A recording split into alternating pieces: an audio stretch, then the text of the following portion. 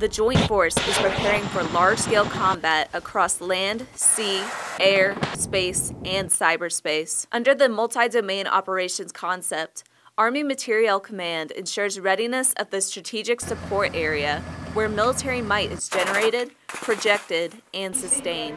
AMC Commander General Gus Perna directed the AMC Enterprise to work across 7 focus areas, including installation readiness. Readiness of our installations directly correlates with our ability to create combat power and project combat power. Soldier and family readiness. The capabilities that our soldiers and families need today are never the same from day to day.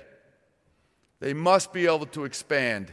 Industrial base readiness. The industrial base will be required to replace damaged or destroyed equipment on the battlefield. Munitions readiness. We must have the means to place the right ammunition in the right place for the right requirements. Strategic power projection. It is about speed of response and creating the agility that we need to be where the COCOM commander tells us. Supply availability and equipment readiness. Our efforts will ensure that our soldiers have the right equipment and the right capability at the right time. And logistics information readiness. To see ourselves and make the best decisions will be a key step to enabling the strategic capability for logistics and sustainment and keep us where we need to be in front of the enemy.